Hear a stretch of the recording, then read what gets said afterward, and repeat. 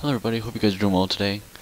Today, after a very long time of not making any videos, I decided to make a video, and this time it's going to be another long haul with the Boeing 767 by Flight Factory and X-Plane 10.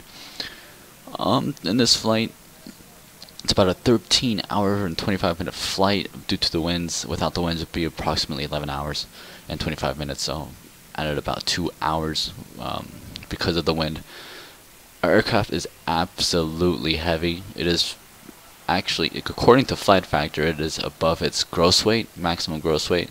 According to PFPX, it's not, so we need to be careful here. I don't truly trust Flight Factor, nor do I really any developer except for Flight J7 and IGDEG to be accurate.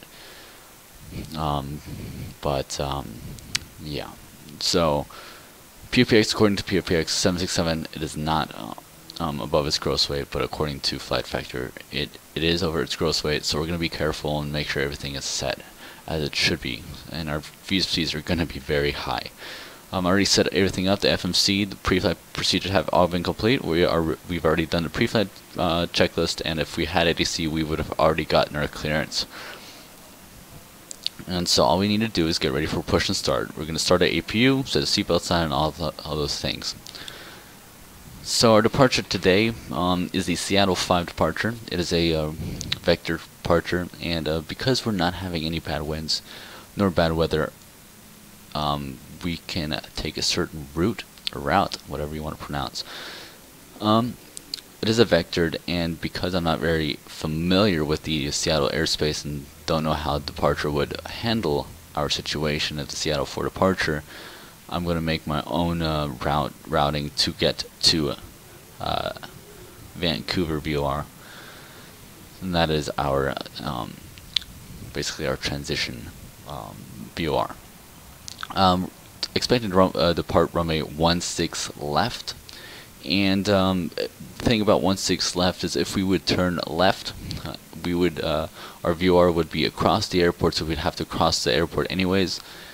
But if we turn right, we'll just cross the airport momentarily, and we'll be out of there in no time. The problem about turning right is, what if we had traffic and bad weather? The chances of them having to go around are high, and turning right would not be the right option. First of all, we do not have traffic, so there's no big deal anyways, but we still like to go a little bit more realistic, and so we would turn left if there'd be bad weather conditions. Because there are no bad weather conditions, and we would not expect to go around anytime soon, we can go ahead and turn right immediately, basically fly past the other 16 runways, 16 center, 16 right, and we turn right over to Vancouver VOR. So our plan is to continue at 164, heading 164, or tracking 164, which is runway heading almost about 1 degree off, and then we're going to turn right about approximately 90 degrees once we reach approximately 1,000 feet, and from there on we're going to continue directly to Vancouver VOR.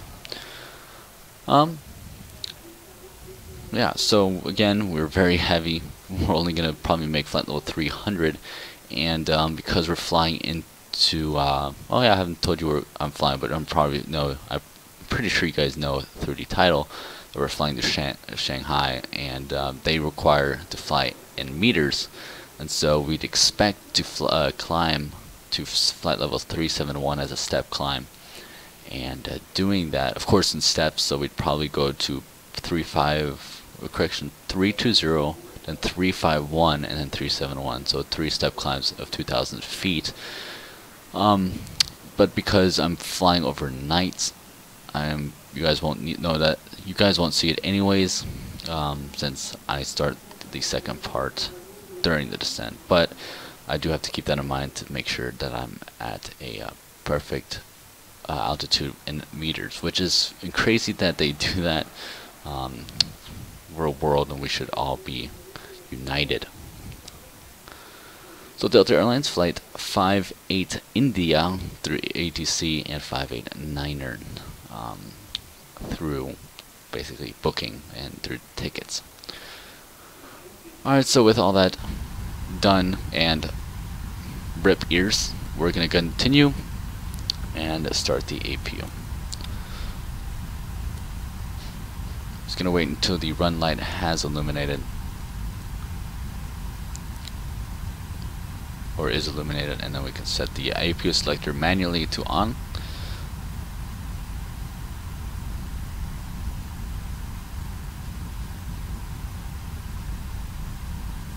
I'm going to see if I can turn that down just a tad. Alright. And so we can see our RPM up here. Once it reaches approximately 100%, we're expecting a bus transfer. We're going to turn off the external power. Actually, we are not expecting a bus transfer because the external power has priority over the APU, apparently, according to Flight Factor, and according to the FCOM as well. So, we're going to turn off external power once we have the RPM at 100%. Oh, that is down. And so the APU will now take over. We're going to wait about a minute before applying the APU bleed, and before we apply the APU bleed, we're going to turn off our packs and disconnect the air supply, the ground air supply. So let me see if I can tune down the volume just a tad here. Alright. In about a minute, and we can go ahead and seatbelt sign on. We're not refueling, as you can see here, it fuels at 151.8 tons, but in pounds, so 151,800 pounds of fuel, which is insane. It really is. And I believe this is the max range that this aircraft could fly. I mean, it is very heavy. I'm not sure how much more it could take if no passengers would be on board or anything like that, but it's very full. It is very full. It is so full that we will require a packs off takeoff as well, which is something new that I had never shown before, and so that'd be pretty interesting. Maybe, we'll see. Okay, so we waited about a minute. Let's go and reset our time. Come on, there we go. And we're going to turn off our packs, and we're going to contact ground and disconnect, as you can see in the red. So we're quite heavy. So ground power unit and high press unit can come off. We're also going to get rid of this, and rid of this. We're going to close our doors here. Okay, so we're going to apply the APU bleed, verify positive pressure, and apply both packs. This APU can handle both packs. And the 757, I would only consider the right pack. Okay, so with that completed, we are going to continue with our MCDU. We've set everything up except for the performance page, and that is what we're going to do now. So let's go into init ref and set our 0 fuel weight. Very simple, just click once, and we got a gross weight of 416.3 and a reserve is going to be, that is a good question. Let me get my flight plan out. As you guys can see, PFPX, our reserve weight is alternate 3.3 plus 2.1 is 5.4. So 5.4 reserves, and we'll accept that flight level 300. Our cost index we're going to use is 45. We would do a step climb, but unfortunately it does not have auto step climb like PMDG 7 does, and so we're going to ignore that, and we're going to do it once we get back. So flaps 5. Center of gravity is 21%. Trim of 5.2, so we'll set that once we pressurize the hydraulics. And our D rate today, that is a good question. Let's see what Top Cat gave us. No D rate, and I would totally do the same, and that I totally agree with. So we're going to leave no D rate. We're going to leave it as it is, and you can see our V speeds are absolutely high. Okay, we're just going to set a couple more things. Our runway slope is down 0.7%, and our wind acceleration we're going to do 3,000. Noise abatement departure procedure 1, and our winds for a better calculation of our V speeds. I'm not sure if they included the calculation of V1 correction, but we'll just put it in anyways. 280 at 5. We'll have a crosswind, or slight tailwind, 4 knots from the right. Okay, so 165, 170, and 175. And one thing I wish they changed is that you could do this manually, but fortunately you can't.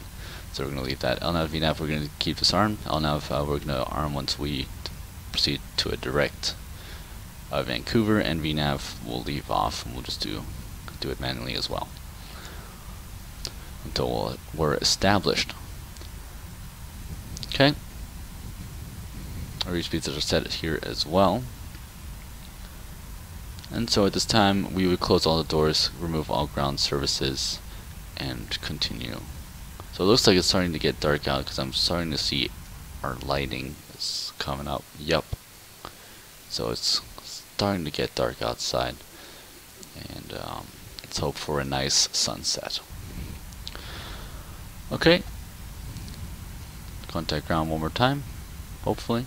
We'll disconnect. Might as well disconnect everything and close it all, and we'll get right onto it. We do have the parking brake set, so there's no issue with there. Okay, we request pushback. If we haven't gotten start clearance, we ask for push and start. And once we get clearance for that, we're going to do our before start procedures, so the anti-collision light can come on. We're going to pressurize hydraulics once we get clearance from ground, but because we don't have that simulation, we're just going to go ahead and do that right away. Right system first, then center, then left. Okay, pressure light disengaged. Or perfect. And then the left system. Okay. Fuel. Everything comes on. And the pressure lights are normal. No engines are running. Okay. So let's make sure our FMS pages are set. Takeoff flying, correction, pilot flying has a takeoff ref page, and the pilot not flying or pilot monitoring will have the LIKS page. Okay. And we're going to set our trim. If we set 5.2, and I need to set that through here. I hope it does not have a premature rotation. So we'll set that in 5.2. Okay. And the before start checklist. Fuel, 151.7 tons, checked. Passenger signs are set. Windows are locked. MCP V2 175, heading 163, and initial altitude of 7,000 is checked. Takeoff thrust is not derated. Takeoff speeds V1165, VR 170, and V2 175. Theory pre-flight is completed. Rudder and aileron trim is free on 0. Taxiing and takeoff briefing is completed. Flight deck door is locked and red anti-collision light is on. Before start checklist is completed, and so we can push back. I'm going to go ahead and use the tug master. I'm going to call him up.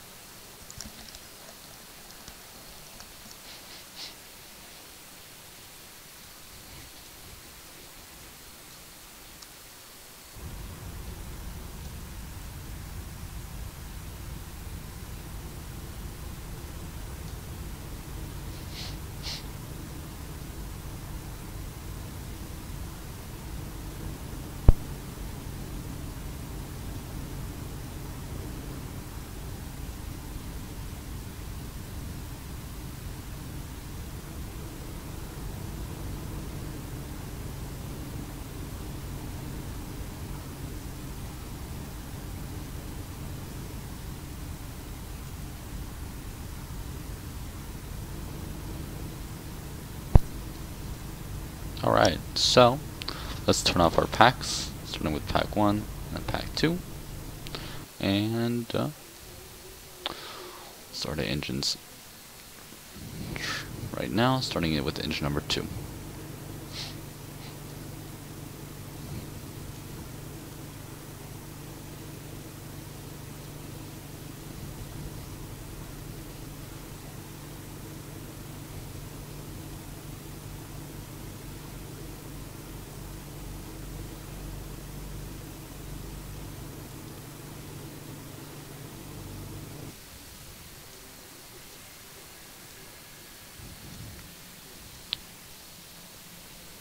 Okay, I would monitor the engine start, but because we also have a pushback going, we can't. Very unrealistic. This is not a pushback truck simulator. This is a flight simulator. So please, developers, Flight Factory, please adopt the FlyJSim system. So much better. But no, Flight Factory is too stubborn. I'm sorry. Anyways.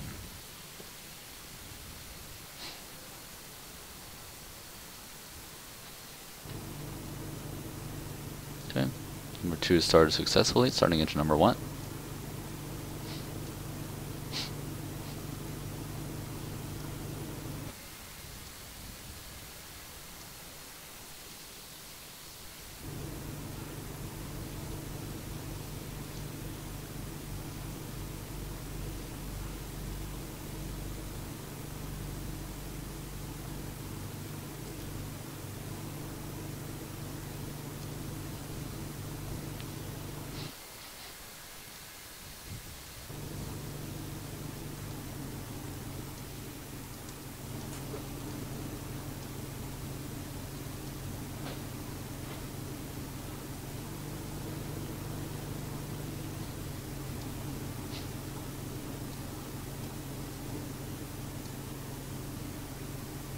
Okay, successful engine start. That's an annoying sound. I need to get that tuned down. And so anti-ice is required, so we're going to go ahead and turn on the engine anti-ice.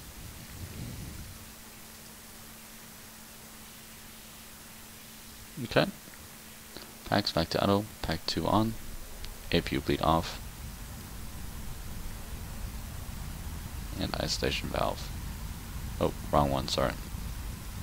Left and right isolation valve off. There we go. Never made that mistake before. Okay, APU can come off as well. Set our flaps to 5. And flight control check. Full forward, full back, neutral. Full left, full right, neutral. Rudder full left, rudder full right, neutral. Flight control check is completed. Transponder to TARA. And we request taxi at this time. Once we get clearance, we can go set our lights. So we'll set our taxi lights here.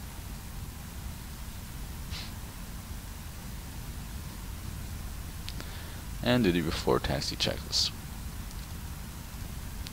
So anti-ice is actually on. Should be on as required. Isolation valve switches are off as required. Recall is checked. Auto brake, RTO, ground equipment is clear. Okay, cancel those. And start the first officer's clock. So let's release the parking brake, and if everything is accurately simulated, we should not move on our own, but we are, which gonna have to contact Flight Factory for that. We're so heavy we would not move by ourselves, even at these engines. These engines are not as strong as you think. But on the 757, I wouldn't accept it either, but I know that the engines are very strong for that, for the 757, so I'd accept it more. And look at those nice shadows.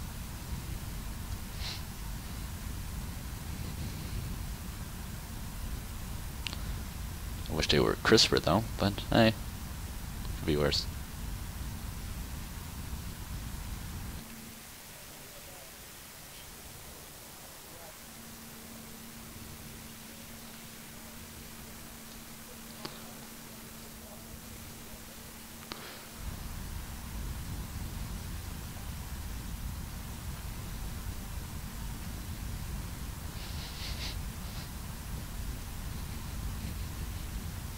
Alright, so I'm gonna guys give you a time, probably right now, So you guys can skip to that, and that is where I'll start talking again for the takeoff. So we'll see you there.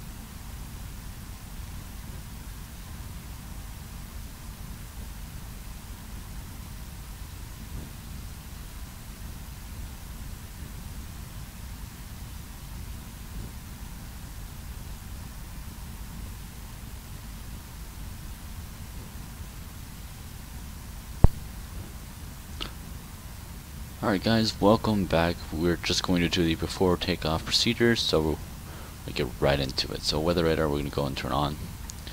We're just going to put it on +2. Also I'm going to turn off engine anti-ice because, okay, it's doing itself. That's because our temperature is rising and we don't have any visible moisture really. There's just a few clouds. I'm not expecting anything dangerous for this flight. I'm going to turn it right off. It is not required. Okay. As you can see, no visible moisture for our weather radar. Well, no moisture at all, not just visible.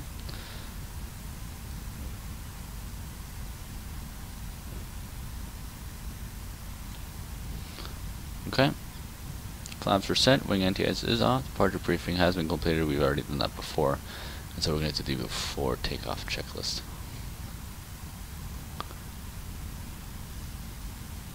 The takeoff briefing has been reviewed. Packs are on.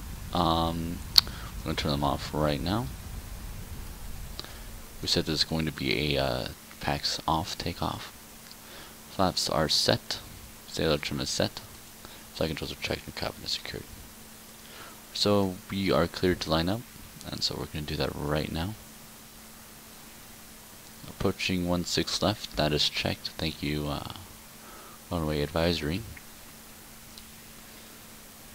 Okay, so we don't want to take up any runway, so we're going to make this as precise as we can.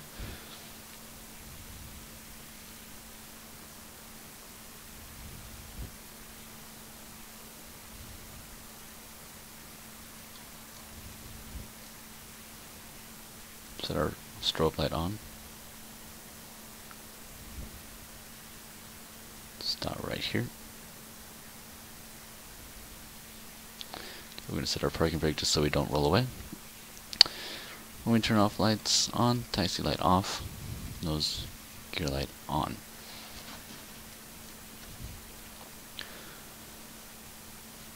Okay, so we are clear for takeoff, so we're going to start our clock.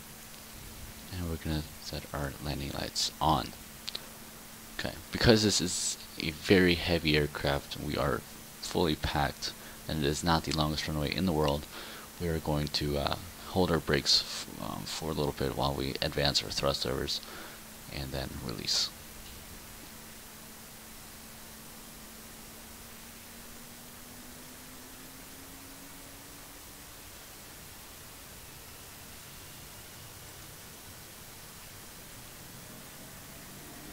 Okay, EVR.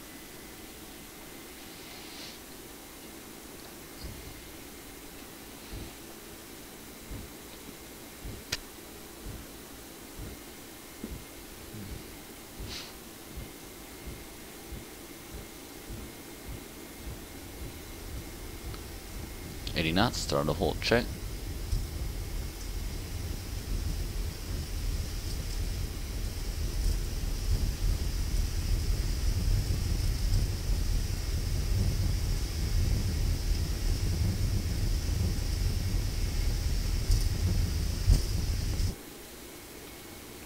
V1 rotate. Premature rotation because it's flight factor. Did we just touch on a positive rate gear up?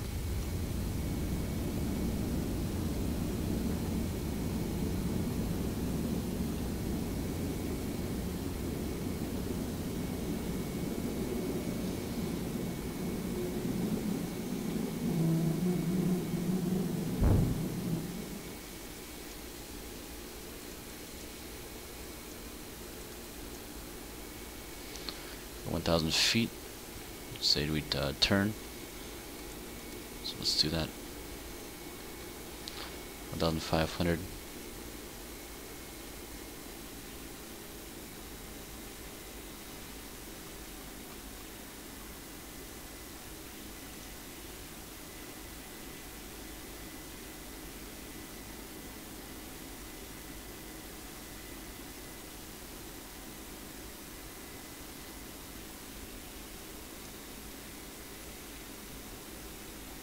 Command A.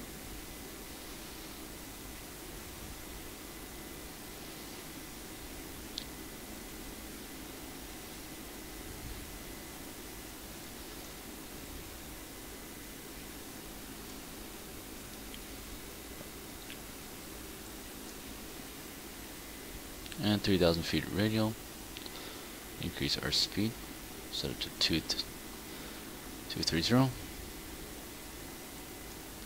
And we're going to set our heading to 320. Flaps 1.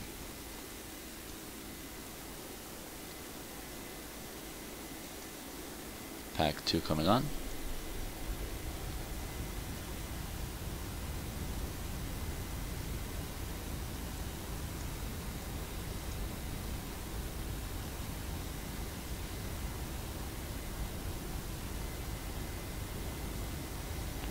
Wow. Pack flaps up. Pack 1 coming on.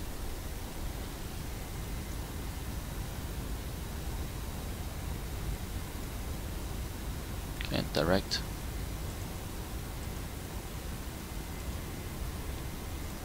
LNAV. Gear down. I'm going to break this back. And just look at that.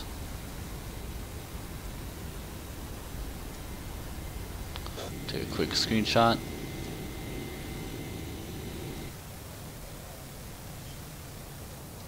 Very nice. Okay. Alright, back to business.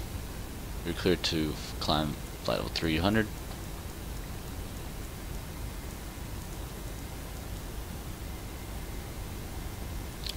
Alright, ATC would give us 260 if we requested, so we're going to go and set that because we are very heavy.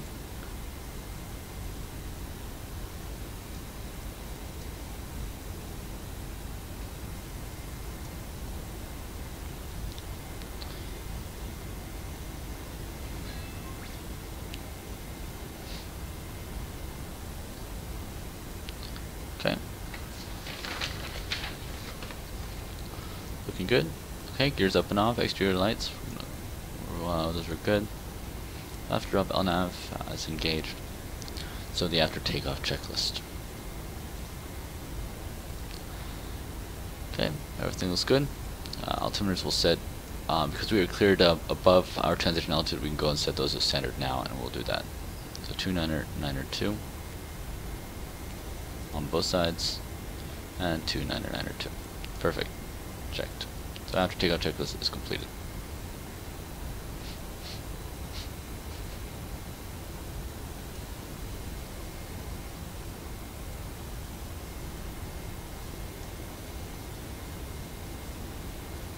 The reason why I'm leaving VNAV off is because the VNAV system on this aircraft is not very accurate, and it will want to go back to 240, which obviously we cannot do. So we're going to leave it as is and do it manually for now.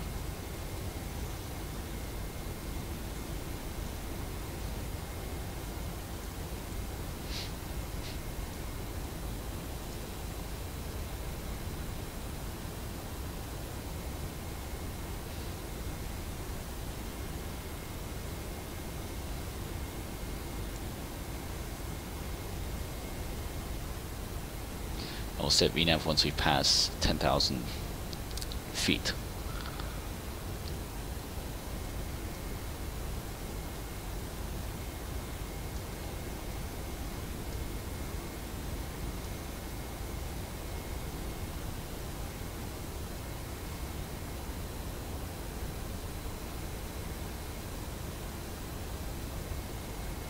Okay.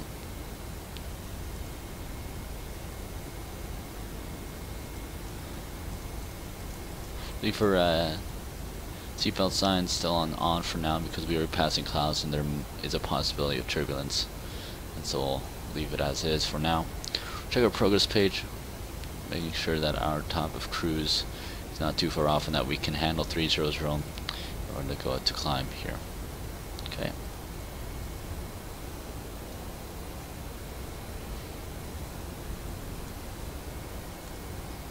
Go and erase or fix.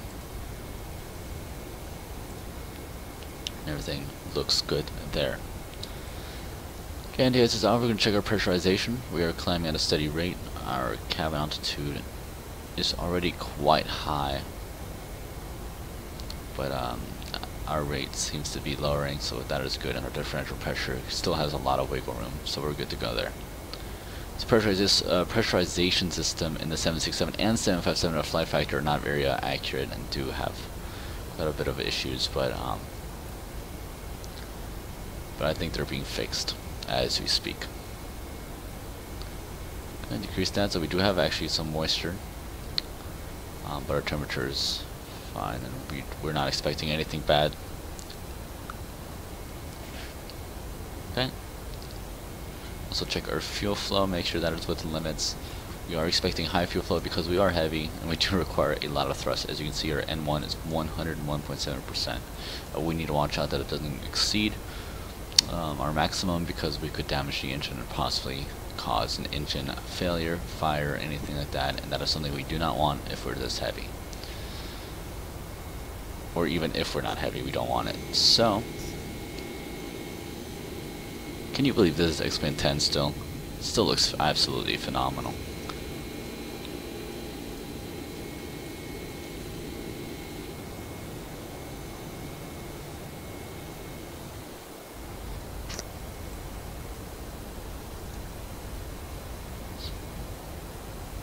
Alright, I'm going to say that is it for today.